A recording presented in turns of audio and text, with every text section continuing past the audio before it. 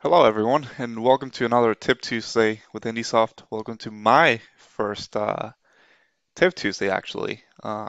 It's like the 15th time that I recorded, but it's all great. Um, so today I'm going to be talking about, in my opinion, a very useful, very uh, powerful uh, module called the statistics module. And this statistics module, if some of you have watched previous Tip Tuesdays, you may remember that there's something kind of related to this, and it's called the history charts. This module lets us do the same thing. It's going to make us keep track of or enable us to keep track of key performance indicators, so that we can, track how much time it takes to perform a turnaround time from a check-in or maybe a receiving and a shipping event, how much time it takes to perform a calibration, etc. And the difference between the history charts module and this is that this lets us do that in a more automated, that's the word, way. So first things first, it's possible that a lot of you don't have the statistics module link in your template. So the first thing that I'm going to show you how to do is how to add that. So we're going to edit the side template in your home layout. And here I'm just going to add a little item called statistics module. And I'm going to, you know, um, highlight all that and right click and go to hyperlink. And this is the hyperlink that needs to be entered. IndySoft statistics, all in one word. And once we save that and we'll see that it's here. Now, I do already have some data, some statistics entered into the system. So if I go and click on select, using my calibration time, if I click on select, you'll see that, I have some information here. I have a calibration for an equipment that took 30 minutes, half an hour, 5 hours, yikes, and another one that took 1 hour. And this is pretty much what it's going to let us do, maybe in some more detail, by grouping data, etc. I will get into this. So the next thing that we need to know is how to configure this. And in order to do that, we need to go to the workflow configuration. So I'm gonna show the configuration that I have set up for my calibration event, and then I'm gonna jump into another configuration, a new one. So in my calibration event, I'm measuring the time that it takes to perform the calibration. So if I open this statistic type, there we go. You'll see that we have, 1, 2, 3, 4, 5 fields and an active checkbox. So going over these fields, this is the statistic type, which is simply a name that we're going to assign to the statistic. This is the sorting event type, and here I'd like to make a pause. There's an important distinction on the types of statistics that you can generate. You have two main types and what I'm going to call three subtypes. The first type is a single event type of statistic. I got it right. Which means that we're only going to measure something from a single event, not from two events that might span an amount of time.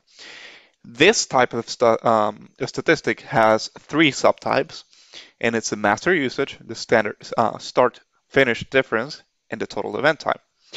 The master usage is going to basically give you one statistic for each master that's been used. It's going to be filled with roughly the same information. The start and finish difference is going to take, all right, when did the event start? What date and time?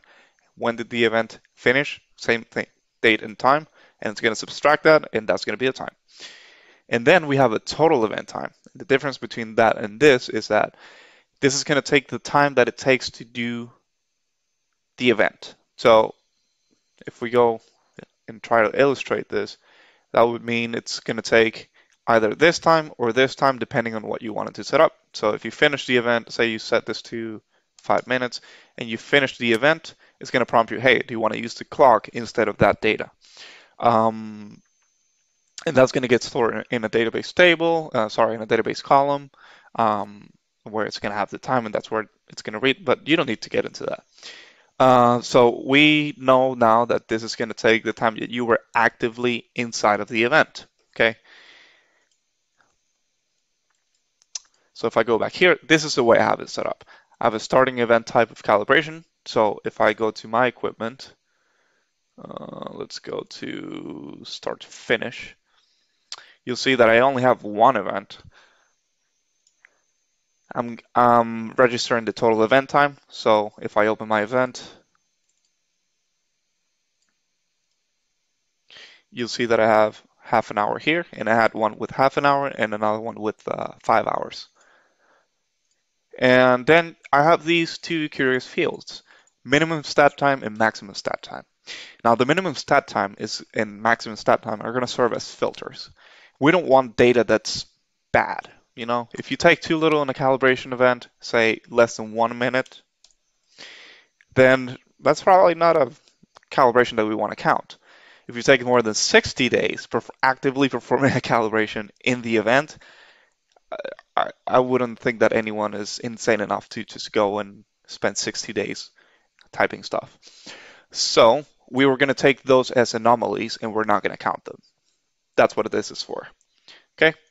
So now that we have that set up, anytime we run an event and anytime we run an event, we are going to get a new statistic generated. So let's create another one for maybe a more complete process. Let me come over here, check in, check out. Okay. So let's say that we want to measure the time that passes between a check-in and a checkout. That's going to be our turnaround time. So if we go here to the checkout event, like I said, it has to be on the ending event. And I'm just going to delete this. You won't get to see it. We can create a new one. So like I said, we need to be on the ending event because that's when the statistic, or actually that's where all the information is going to be available for you. So if we create a new one, you can select from this dropdown and you can even create, a new statistic type. Woohoo! You'll see that it's now on the list, and that just means that's just an entry. It's a name. So we select the name, say turnaround time. My starting event type is going to be cal in. And once we do that, you'll see that the single event stat type gets grayed out. So I'm going to set this to 0 in 60 days, just for the sake of, making this simple. We save our event, we reload all settings. All right, so if I go to my turnaround 3 equipment, let me move myself over. I don't have any event, so I'm going to perform one. Let's do a check-in first, and we're going to do this check-in on the 28th of July. Oops. 07/28/2021. Yes. Nope, I don't care about that. And then today, I actually do the checkout. At this point, we have an entry. Okay? So if we go back to our statistics module, which I inconveniently closed, and I just select the statistic type that I created, turnaround time, or that I used actually. Turns out that I have nothing. So let's see what happened here. All right, so it turns out that I had selected check-in here instead of, cal in instead of check-in. So I'm just going to save that again and run through the process. And this is the kind of things that you need to be paying attention whenever you configure the events. So now if I delete this event, let's do it over. I'm just going to do it real quick so we can move on.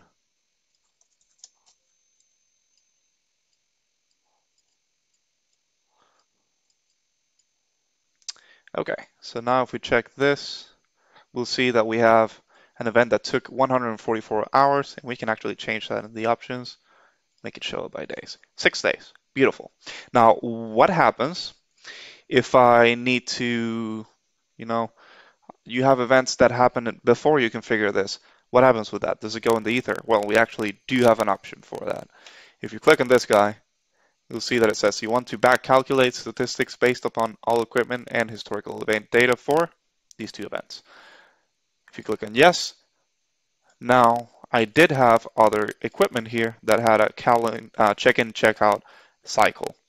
So now if we go to our event, to our statistics module again, um, we can see that for the turnaround time, we now have several entries. We can actually see it in a chart. This is getting the average of my company, but I can actually go and get more granular, try to, find specific gauges. It's a pretty powerful feature, a little powerful tool. So the other thing that we can, to kind of wrap this up, is the other thing that we can do is that we can, say you have an event or actually a gauge type that, it's a gauge block in this case, and it's taking way too long to calibrate because these are specific outliers, and they're huge, and you have to take your time calibrating those, and you don't really want to take those into consideration. Well, if we go to, let's see, if we go actually back to my start finish or start finish type perhaps. There you go. It's of the type gauge block. So I'm going to switch back to my calibration time. Okay, you'll see here that, let me switch this back 2 hours. This guy took the average for this company is 2.75 hours. And here we have the starts finish type took 5 hours. What if I don't want that? Well, we can do a filter. So I'm going to do type is not exactly, and then gauge block. And we also have to allow for empty fields. So I'm just going to do that real quick. Type is blank or empty. So when we pull that up, you'll see that now you have test for, actually, let's select for picky company only. You'll see that now we only have the equipment that took half an hour to finish. So you can get a lot more control here. You can do some grouping on this screen in the options tab. You can do a bunch of things that I'm just going to let you guys play with it, see how it works. You probably have a lot more data in your installations than I do, and that's going to be very useful for you to get your bearings on how this works. So yeah, that was it. I hope you find this helpful, and if you do have any questions, see anything that you need more information, you can always contact us. Thank you.